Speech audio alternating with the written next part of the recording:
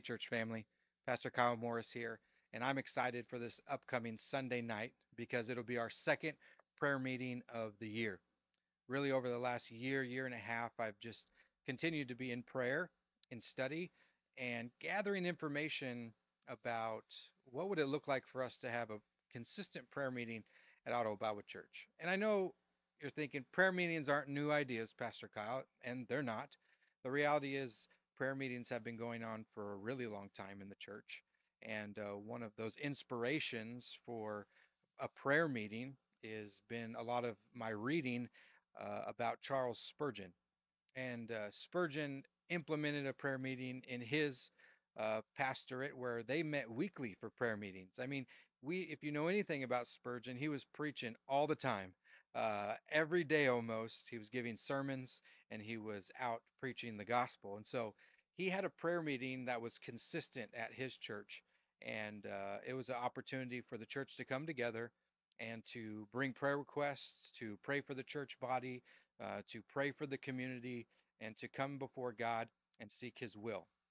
So I want to read something from a book called Only a Prayer Meeting, and it's a collection of Spurgeon's notes and sermons on prayer and for his prayer meetings. So it gives us a little bit of an insight into history, into what Spurgeon did as a pastor, and it helps us today really look at Scripture and encourage us to partake in prayer meetings just as the saints did in a Victoria era England and in London itself, and be able to continue this tradition, not a tradition for the sake of tradition, but because Scripture calls us to be a people of prayer.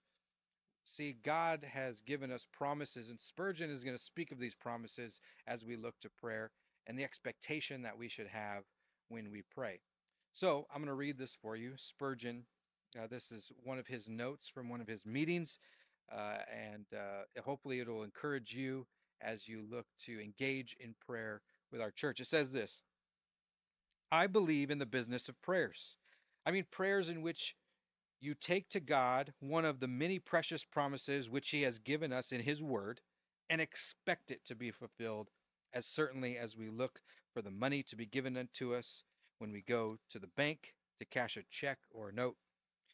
We should think of going there, toiling over the counter, chatting with the clerk upon every conceivable subject except the one thing for which we had gone to the bank, then coming away without the coin we needed.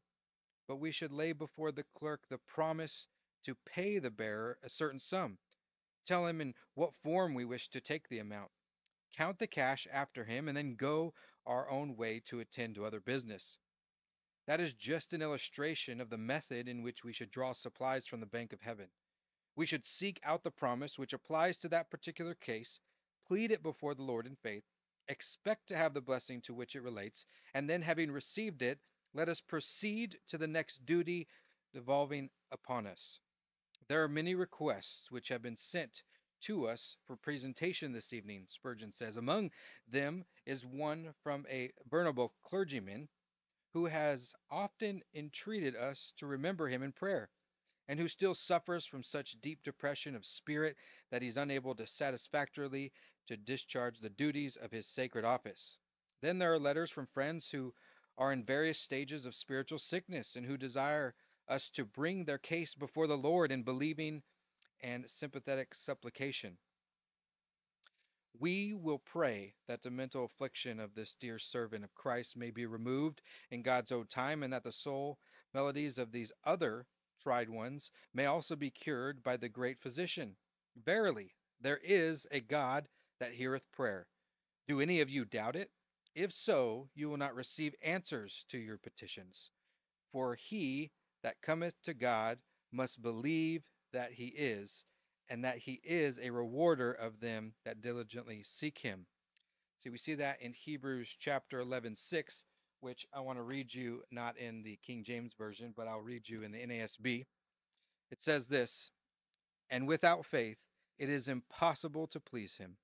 For the one who comes to God must believe that he exists, and that he proves to be one who rewards those who seek him.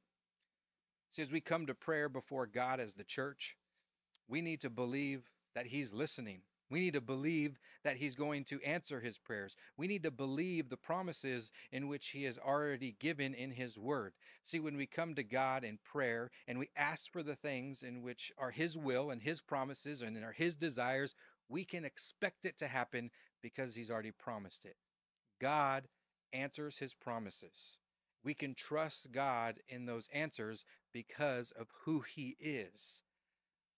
I want to encourage you, church, to come on Sunday night because I expect God to move. And I expect that you would do the same thing, that you would come together as the church looking for God to do the things that he has already promised us.